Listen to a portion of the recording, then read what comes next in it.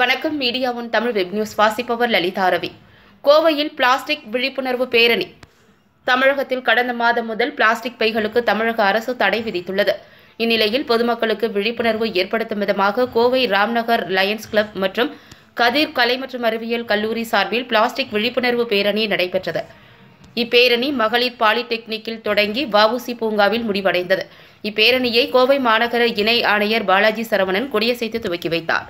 மேலும் மாணவ மாணவிகளிடம் பேசுகையில் சுற்றுச்சூழலை ஏற்படுத்தும் பிளாஸ்டிக் ஒழிப்பானது மிகவும் முக்கியமானது என்றும் இதனை பொதுமக்களிடம் விழிப்புணர்வை ஏற்படுத்தும் வகையில் கொண்டு செல்வது மட்டுமல்லாமல் தினமும் நாம் கடைபிடிக்க வேண்டும் என்றும் மற்றவர்களிடமும் பிளாஸ்டிக்கை உபயோகப்படுத்துவது தீங்கானது, அதற்கு பதிலாக சுற்றுச்சூழலுக்கு தீங்கு விளைவிக்காதவாறு இருக்கும் பைகளை மட்டும் பயன்படுத்த வேண்டும். அப்பொழுதுதான் சுற்றுச்சூழலுக்கும் உடல் நலத்திற்கும் பொதுமக்களுக்கும் எந்தவித தீங்கும் விளைவிக்காமல் இருக்கும் என்பதை மற்றவர்களிடமும் உணர்த்த வேண்டும் என்று கூறினார். இப்பேரணியில் கலந்து கொண்ட அனைவருக்கும் துணிகளால் தயாரிக்கப்பட்ட பைகள் வழங்கப்பட்டது. இப்பேரணியில் சிறப்பு விருந்தினராக லயன்ஸ் மாவட்ட கவர்னர் மோதிலால் கட்டேரியா, கதிர் கல்லூரியின் முதல்வர் கற்பகம், கருணாநிதி, சுபாஷ் சுப்பிரமணியன், ஆனந்தகுமாரி, மயில்சாமி, தனசேகர் மற்றும் 300க்கும் மேற்பட்ட மாணவ மாணவிகள் கலந்து கொண்டனர். ஒழிப்பதற்காக அரசு முயற்சி எடுத்து ஒரு சிறப்பான திட்டத்தை நிறைவேற்றியுள்ளது. அதனால் அந்த பிளாஸ்டிக் அவேர்னஸ், இந்த பிளாஸ்டிக்னால நம்ம எதிர்கால சந்ததியினருக்கு பல்வேறு தீமைகள் நிகழும் என்பதால் ஒரு அருமையான முயற்சியை தமிழக அரசு எடுத்துள்ளது.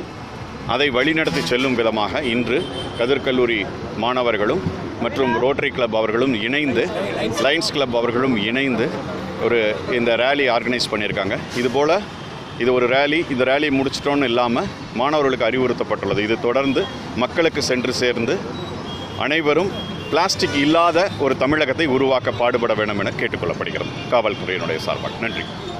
கதிர் காலேஜ் ஆஃப் ஆர்ட்ஸ் அண்ட் சயின்ஸோட பிரின்சிபலுங்க. நாங்கள் லயன்ஸ் கிளப் ராம்நகர் சார்பாக அவங்க கூட இணைந்து இந்த ஆன்டி பிளாஸ்டிக் அவேர்னஸ் விழிப்புணர்வு கொடுக்குறோம்.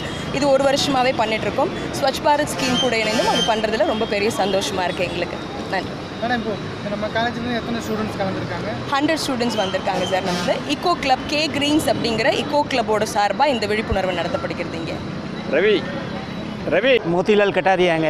டிஸ்ட்ரிக்ட் லைன் டிஸ்ட்ரிக்ட் 324B1 சார்பாக இந்த Swachh Bharat and plastic free campaign நடத்துறதுக்கு இன்றைக்கி இந்த ஃப்ளாக் ஆஃப் பண்ண போகிறோம்.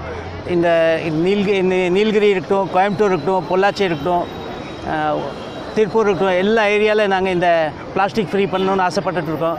அதுக்கான வேண்டிய அரிமா சங்கங்களும் காலேஜும் இணைந்து, கதிர் காலேஜோட பிரின்ஸிபாலும் வந்திருக்காங்க.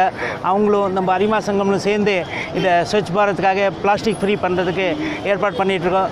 அதுக்காக இந்த கோயம்புத்தூர் மக்கள் எல்லோரும் சேர்ந்து நம்மளுக்கு ஒத்துழைக்க கொடுக்கும்படி கேட்டுக்கிறோம். மேடம் சொல்லுங்கள்.